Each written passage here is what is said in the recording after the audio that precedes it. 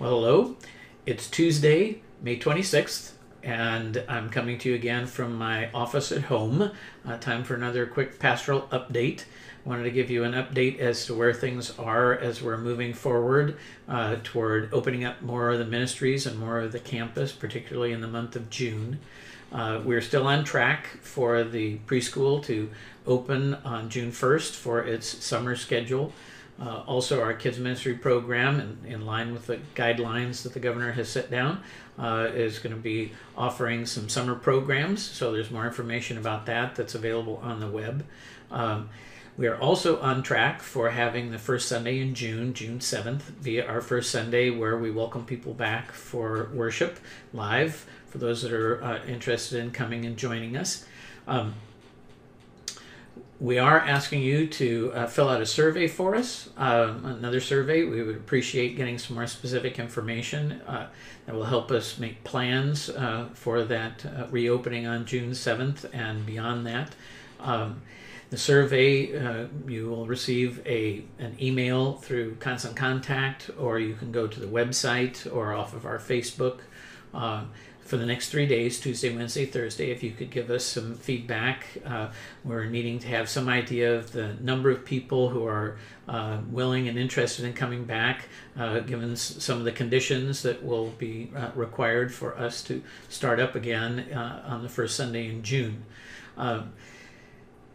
That will be very helpful information for us. Again, I want to remind everybody that part of this is that we need to really respect the faith of those who are willing and interested in coming back to live services, and also respect the faith of those who are going to wait a little bit longer. So we need to have some idea of where people fit in which category, and so that we can plan better. Also, just to reassure everybody, we will continue to live stream the services. God brings good things out of bad things, and one of the good things to come out of this is us learning how to be able to provide that live streaming for those who cannot come and be with us in person, and we'll probably be continuing that over the long haul, because it is very helpful for those who cannot regularly come and join us. So please take that survey again, give us that information. That would be very helpful for us. And whatever you do, join us this Sunday online for the worship service, because this Sunday is Pentecost Sunday.